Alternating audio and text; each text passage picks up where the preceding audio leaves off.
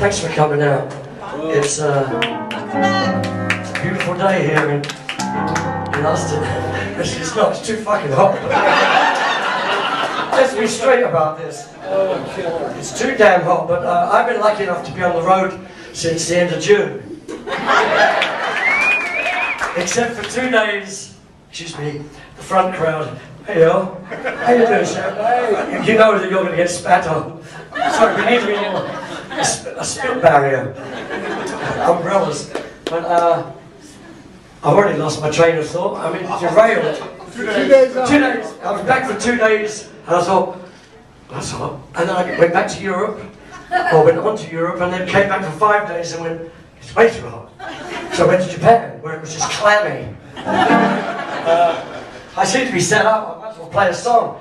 This is a song I wrote for Ronnie Lane. Oh, do we have any Ronnie Lane fans at home? Well, then we're set for the evening. This is called Hello Old Friend. It's a song I wrote for him. He never recorded it, but he said he liked it, but he wasn't recording at that point in his life. So, and he'd stay with me. He stayed with me once in LA in the house we had, and we only had one guest bedroom. It was in the back, and my upright piano was right next to the bed.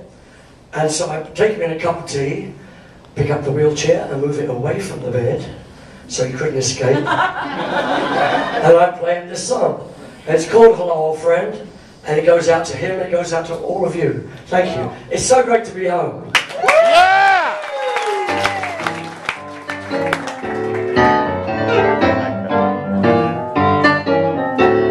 Hello, old friend.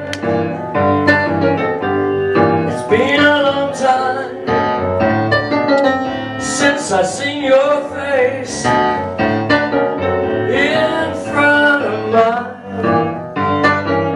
I could talk all night, we could drink a few. I got stories to tell,